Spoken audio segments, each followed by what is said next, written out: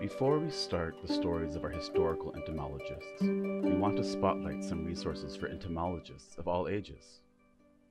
Entomologists of Color, or EntoPOC, is an organization founded to provide paid memberships to professional societies like the Entomological Society of America, Entomological Collections Network, and others that provide mentorship and networking opportunities to connect with other scientists around the world. They also highlight a Scientist of the Month and provide additional resources for inclusive practices. Hashtag Black in Ento is a week highlighting and supporting Black entomologists, following in the steps of events like hashtag Black Birders Week and hashtag Black in Marine Science to increase visibility and representation of Black scientists in these fields of studies. It runs from February 22nd to 26th and is also holding a fundraiser for scholarships, so please check it out.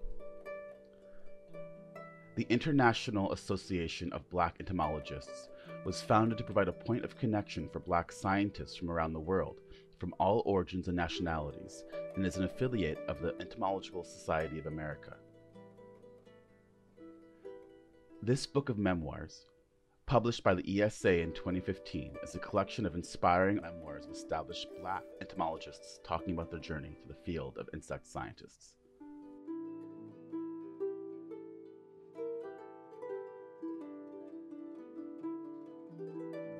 Entomologists are listed in alphabetical order, and this is by no means a comprehensive list of all the incredible scientists out there. We'd like to sincerely thank everyone who participated. Dr. Jessica Ware is an entomologist who studies insect evolution. She mostly works on dragonflies and damselflies, but also on termites, which are social cockroaches. She uses the morphology, or the appearance, of the insects along with genetic and genomic information from their DNA to find clues about their evolutionary history.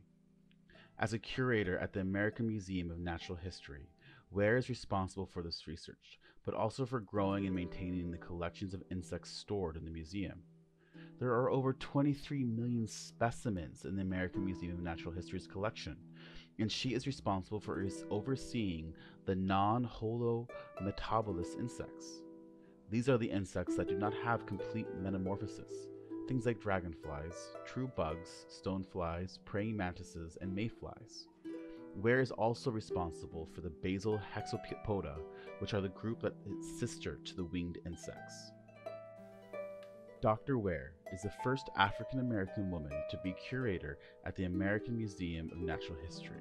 She is active in her scientific societies, serving as the president of the World Dragonfly Association and in the president line for the Entomological Society of America.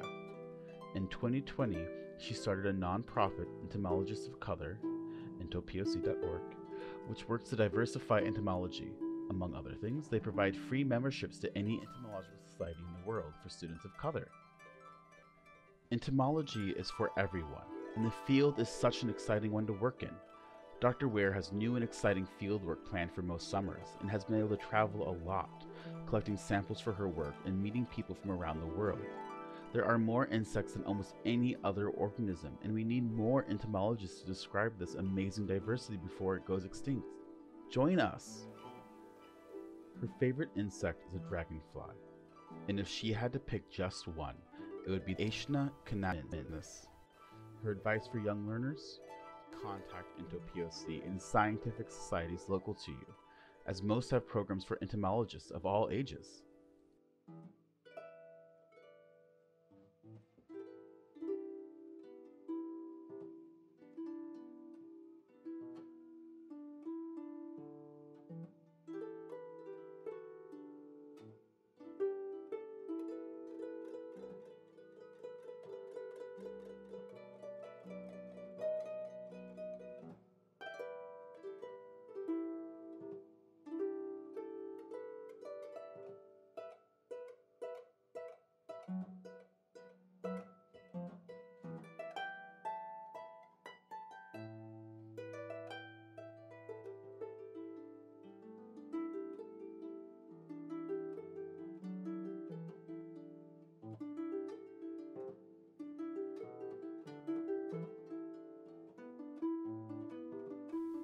Dr. Mamoudou Sétamou received his Bachelor of Science in agronomy from the National University of Benin Republic and a Master of Science in Crop Science from the University of Cape Coast, Ghana in West Africa.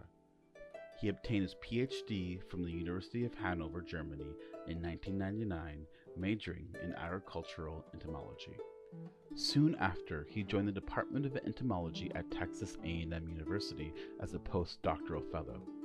In 2002, he joined the International Center of Insect Ecology and Physiology in Nairobi, Kenya, as a senior scientist and project coordinator working on biological control of Lepidorian stem borers in Eastern and Southern Africa. From 2003 to 2005, he has worked as a research scientist in the Agricultural Research Services, United States Department of Agriculture in Weslaco, Texas, before joining the Texas A&M University Kingsville as an assistant professor of citrus entomology in 2006. Sétamou is currently a professor of entomology and interim director of the Texas A&M University Kingsville Citrus Center based in Weslaco, Texas. In his current capacity, he provides leadership to the center's research portfolio and is in charge of the citrus IPM program in the state of Texas. IPM is Integrated Pest Management. Professor Sétamou's research is on the development of sustainable management strategies for insect and mite pests affecting citrus production. Professor Sétamou is a highly productive scientist, as evidenced by his prolific research papers.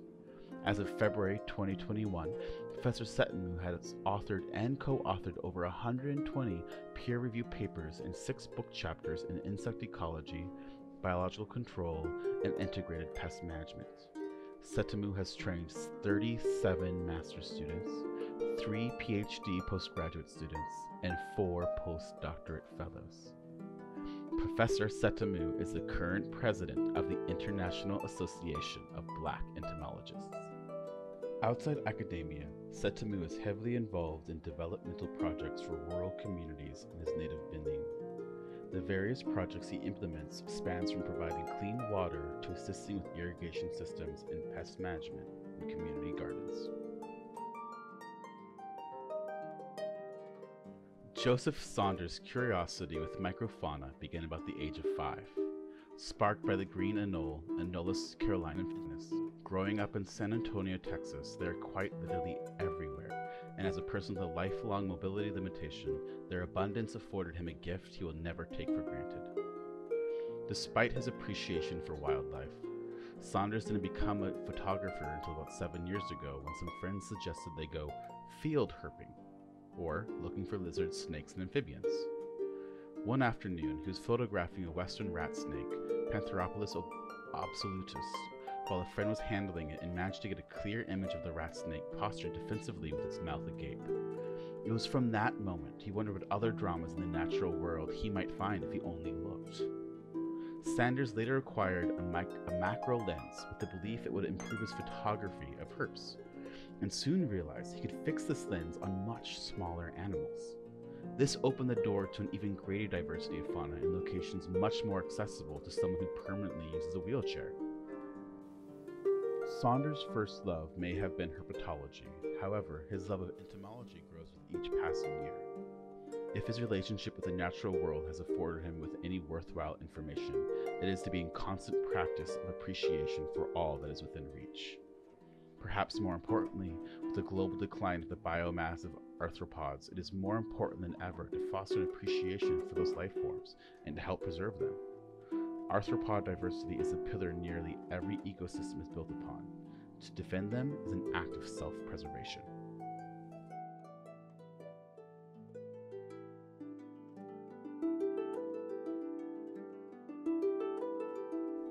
Michelle Samuel-Foo joined Alabama State University in January 2018 as an assistant professor engaged in teaching and research. She was promoted to Director of Specialty Crop Research in August 2020 and is currently charged with leading the university's research initiative surrounding industrial hemp entomology.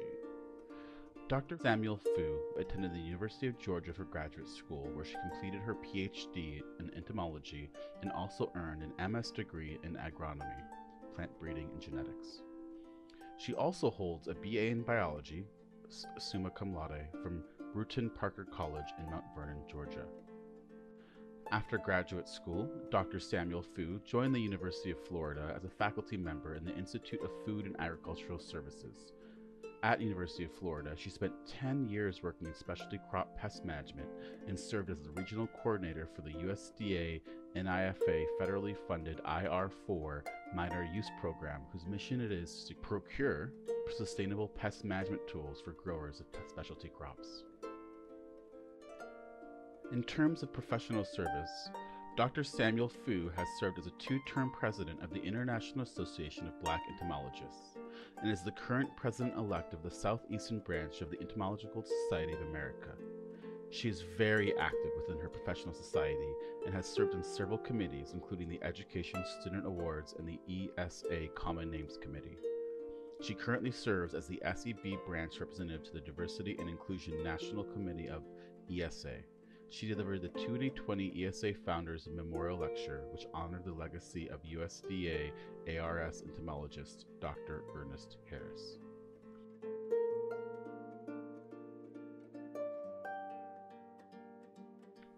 At ASU, Michelle's research program focuses on industrial hemp, specialty crops, and urban gardening.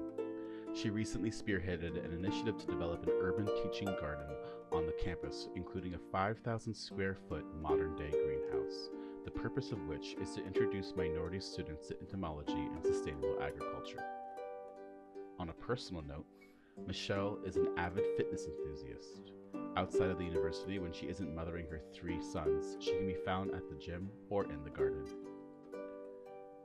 As far as her favorite insect, it's so hard for her to choose just one. So her favorite insects would include the green lacewings, mantis flies, and coccinellids. Her advice? Never stop being curious. Always engage in scholarship and to align yourself with a mentor who exemplifies what you would like to do in the future. Choose friends wisely. Look for like-minded individuals so that you can embark on the road of discovery together. And remember that when one door closes, it doesn't mean the end of an opportunity, but rather a segue to another.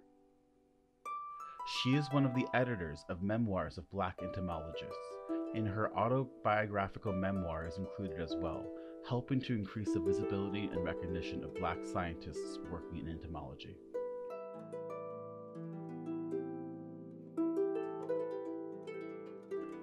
Dr. Ramsey's interest in entomology has been going strong for 24 years. He's loved insects ever since he overcame an irrational fear of them as a young child. From then on, he was excited to tell anyone who would listen, "I am going to be an entomologist when I grow up," which is apparently quite odd to hear from a 7-year-old African-American kid. Turns out, he was a trustworthy narrator. Dr. Ramsey received his doctorate in entomology from the University of Maryland in 2018 and has been working at the United States Department of Agriculture since then as a research fellow. He wanted to find a way for his lifelong fascination with insect symbiosis to help solve real-world problems, so it's no surprise that he now works for the Bee Research Lab studying parasites of honeybees. His research has helped us understand the complex parasite-host relationship at the heart of honeybee health decline, and it's given us new hope to do something about it. In all of this focus on honeybees, they have even started to rival the unparalleled coolness of praying mantids, which once went uncontested as his all-time favorite insect. For aspiring entomologists, Dr. Ramsey's advice would be never fight curiosity. Curiosity is a virtue and an asset that will take you to some incredible places if you're willing to follow it. Our progress in science is only bounded by our willingness to continue asking, why? So go where that question takes you. When the experiment doesn't work, ask why. When the tools you need to do your work haven't been invented yet, ask why. And even if your challenge is that other researchers are telling you that you don't belong in your field for one reason or another, keep asking why. Grad school often ends equipping students to endlessly question themselves, but often doesn't encourage them to question the systems that generate complacency with familiar but unhelpful answers. Stay curious. Kyla O'Hearn is an insect systematist and taxonomist, studying fruit flies at Cornell University. She started off in animal science and quickly discovered that insects are way cooler than vertebrates. She works in the insect collection of Cornell and conducts her research on Hawaiian fruit flies. While some fruit flies can be invasive crop pests, like the one studied by Dr. Ernest Harris, O'Hearn is working to document how many types of native Hawaiian fruit flies there are and give suggestions on how to conserve those populations. Her favorite insects are lacewings and antlions. The larvae of these amazing creatures look so different from the adults and tend to be voracious predators, whereas the adults hardly, or don't, eat anything. Her advice to young learners? Anyone can be an entomologist if you have the passion for it. Continue working on your craft and reach out to experts in the field like her. Visit your local university or museum and ask if they have an insect collection. Learn how to pen and preserve your specimens and practice identifying them. You'll be an expert before you know it.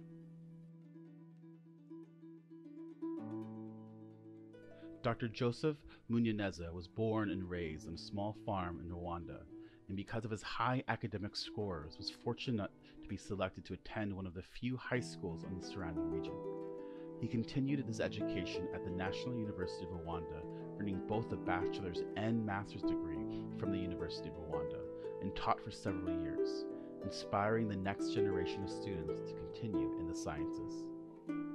Munyaneza continued his studies in the United States with a research fellowship to attend Southern Illinois University in Carbondale for a second master's degree, and then moved on to earn a PhD from Iowa State University, with additional research in Minnesota on a variety of crop pests. While a research scientist entomologist at the Agricultural Research Service Wapato in Washington, Dr. Joseph Munyaneza's research focused on insects transmitting pathogens, diseases to potato and other vegetable crops. Insect vectors included aphids, leafhoppers, and psyllids. Pathogens included viruses, bacteria, especially Liberbacter, photoplasmas, and spiroplasmas. Diseases included zebra chip potato disease, caused by the Liberbacter and transmitted by psyllids, and potato purple top disease, caused by photoplasmas and transmitted by leafhoppers. Because of his expertise in these areas, he traveled the world, especially in New Zealand and Mexico, to address potato disease issues. Dr. Munyaneza is recognized nationally and internationally for his research on insect-transmitted plant diseases, particularly leafhopper and psyllid-transmitted phytoplasmas and bacteria. He has authored over 130 publications and presented his research at over 100 different professional institutions and conferences, with awards from the Entomological Society of America. He served as vice president from 2007 to 2009 and president from 2011 to 2013 of the International Organization of Black Entomologists, which was started over 20 years ago to help Black scientists forge connections and support each other in their work. His favorite insect is the potato psyllid, and his advice is, hands-on experience is important in both academia and private industry.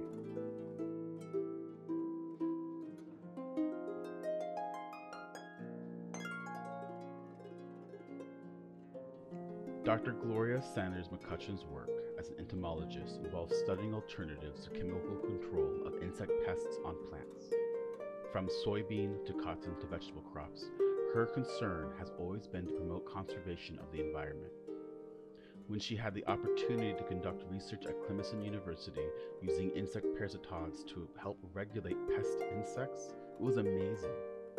Each day was filled with excitement, whether she was collecting insects from the field crops, observing them in the laboratory, or preserving them for further identification at the Smithsonian. Along the way, she began to share her passions with children and realized how entomology can expand their learning opportunities in STEM. Many would comment after her presentations that they thought that they did not even like insects, and now they see insects are cool. Dr. McCutcheon began to travel to places like Cuba and Zimbabwe and Costa Rica and saw how children there were so involved in the production of their food. That gave her a greater desire to help promote interest in food production among children in the U.S., and particularly in communities of color where food deserts often exist and the socioeconomic status of most does not allow for long trips to the grocery store. Today, she advises students in public health at Claflin University a historical black college, and is addressing some of the issues related to infectious diseases like West Nile virus, as well as chronic diseases, diabetes, cancer, in the food that we eat.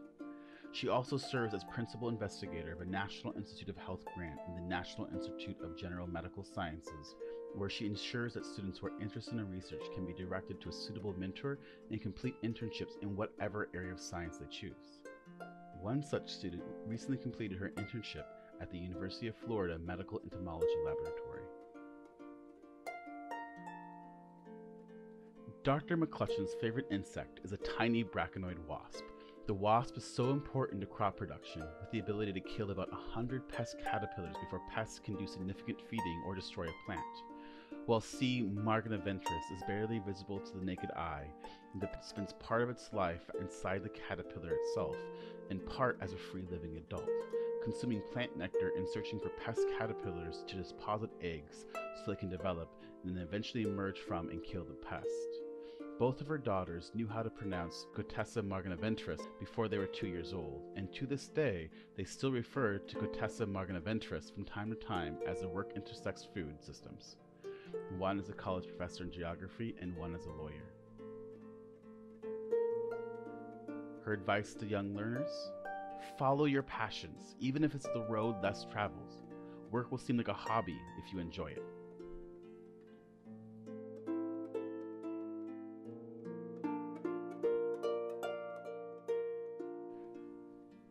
Dr. Alex Harmon-Threatt is an ecologist focusing on native bee populations.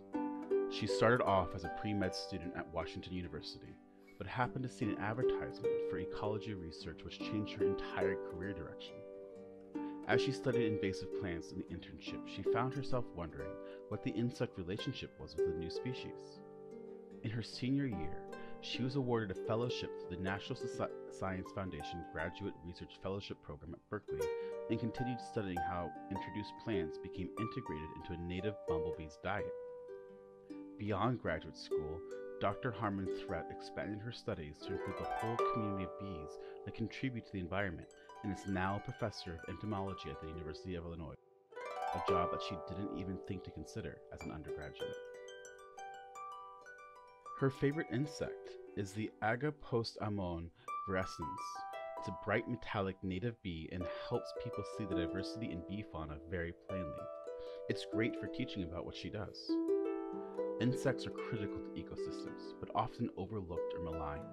Without them, dead bodies would pile up, many flowers would cease to exist, and diversity of our whole world would be different. Despite this, we know so little about most insects. There's a ton of room to explore, but weirdly, we have some excellent model systems too that puts us way ahead of understanding some parts of insects than we are for other organisms. So you have a strong starting point and a lot to explore. What else could a scientist want? Plus, the best thing about studying insects is they're everywhere. Just about. You can design a full study in your backyard if you wanted to and get publishable results. That means entomology is for everyone. There are so many questions still unanswered about insects that students can make a real and important impact on the world. Representation is essential. If you don't see people like you in the jobs that you want to do, it can be hard to visualize yourself doing it. It is also so important to advocate for internships and research opportunities that are paid and accessible to students of all backgrounds, because taking a summer off and working for free is not an option for many undergraduates. In order to make the opportunities equitable, internships need to be funded in a way that reflects that need. Samuel DeGrey grew up in Palmdale, California, where there were few biologists or life scientists to interact with. He fell in love with insects from a young age and knew that he wanted to spend his life learning more about them. He would check out every book from the local library and started his first insect collection with a piece of cardboard, a plastic container, and a bunch of sewing needles from his mom's sewing kit. He went to undergrad at Humboldt State University, and while his academic studies started off rocky, he knew that he needed to improve to fulfill his goals. DeGrey worked as hard as he could to come back, and reached out to offer help to anyone at the school who was involved with entomology. By the end of his studies, he graduated as an honor student. His main line of inquiry had been evolutionary biology of insects, and has had the opportunity to work in the American Museum of Natural History in New York City, working on the evolution of mosquito mouthparts and the evolution of scales in primitive insects. Samuel DeGrey recently completed his master's degree in entomology at UW-Madison, studying the evolution of cold tolerance in spotted wing Drosophila. He is thankful for the opportunities that he's had to work with insects, and enjoys many hobby entomology activities like insect collecting, insect watching, and insect rearing. His favorite insect? Well, DeGrey will never be able to pick a favorite, but some that have been fascinating over the years have been any insect that makes galls, leaf-minding insects, silverfish, jumping bristletails, and the twisted wing insects. He has a soft spot for obscure, enigmatic groups, but generally loves all insects, well, except the invasive European honeybee. His advice to students? If possible, visit a real entomology lab at a university, or an agricultural lab like USDA. The work of an average entomologist in the modern day may look different than what you'd expect, and it's good to get a realistic view of the opportunities and type of work that many people are doing, to know what to expect. Also, start an insect collection. It gives you a close understanding and appreciation of insects, and is a pretty cheap hobby that you can do anywhere at almost any time. If the idea of killing insects bothers you, start a virtual collection using websites like iNaturalist that just require taking pictures, and you can still contribute to science.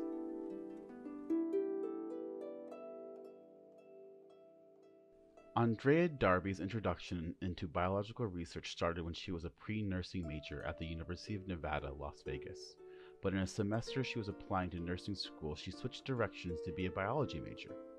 In 2016, Darby was selected to be a Ronald E. McNair Scholar, where she did independent research in Dr. Alan Gibbs' evolutionary physiology lab to study the impact of gut bacteria on dehydration survival in fruit flies, Drosophila melanogaster. She was awarded an NSF EPSCOR grant that further enabled her to pursue her research. After graduating in 2018, she became an NIH Postbachelorette Research Education Program Scholar at the University of Kansas. There, she worked with Dr. Rob Uneklis, studying the evolution of the fruit fly immune system and how the fly microbiota influences their ability to survive starvation. As an undergrad, Andrea Darby participated in Cornell's Diversity Purview Weekend, which is a program that strives to include students historically excluded from the fields of entomology and ecology and evolutionary biology at Cornell. At this event, she met her current PhD advisor, Dr. Bryan Lazaro. Currently, Andrea is a PhD student in the field of entomology at Cornell University, working to understand how environmental factors like diet impacts their immune system of fruit flies. She has been awarded the Ford Foundation Predoctoral Fellowship, whose mission it is to increase the racial and ethnic diversity of university faculty in the U.S., as well as being a Cornell Dean Scholar. As a Cornell graduate student, she serves as a co-organizer of the DPW event that originally brought her to this university. Her favorite insect to study is, no surprise, Drosophila flies, but she also adores leafcutter ants. And her advice to young learners who are interested in entomology as a career? Well, she has so many, so here are just her top 3. First, don't stop applying for opportunities, even if you think that you don't qualify. Apply yourself to as many opportunities that you have the bandwidth to do, because they can open the door up to so many possibilities. 2, mentorship and networks are so important. Even having mentors that don't look like you or have the same cultural background as you can set you up for the next stage of your professional development. It is extremely impactful, though, to seek mentors that have similar lived experiences as you, and most people are welcoming to take you on as their mentee. And 3, asking questions or asking for help does not make you dumb or weak. It can help you get unstuck faster than if you were to do it alone, and it is not a poor reflection on your character for reaching out. Willye Bryan was first inspired to study insects after reading a paper on mayflies and their fascinating life cycles. She initially didn't study entomology, earning degrees in social science and advanced degrees in history before returning to her interests in insects. She has had an extensive career of working in biological control, first in the United States Department of Agriculture, using beneficial insects to control insect pests in cotton, corn, and soybeans. She later worked on developing the first kit for diagnosing insect pests, definitively identifying the cotton bollworm and tobacco budworm while they were still eggs.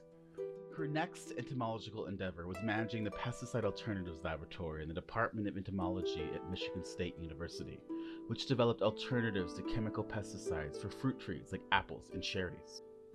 Her favorite insects are the ones she spent most of her career studying: endoparasitic braconid wasps, Microplytus rufiventris, and Microplytus chrysocepis. She is one of the editors of Memoirs of Black Entomologists, and her autobiographical memoir is included as well, helping to increase the visibility and recognition of Black scientists working in entomology. Her advice to students: stay committed, keep your passions, work hard. It is important to foster interest in entomology and the sciences at an early age. Thank you all for listening to the stories of these scientists, who are just a few of the many entomologists of color working in the field and in the lab. The world of insects is incredibly diverse, and we wouldn't have it any other way.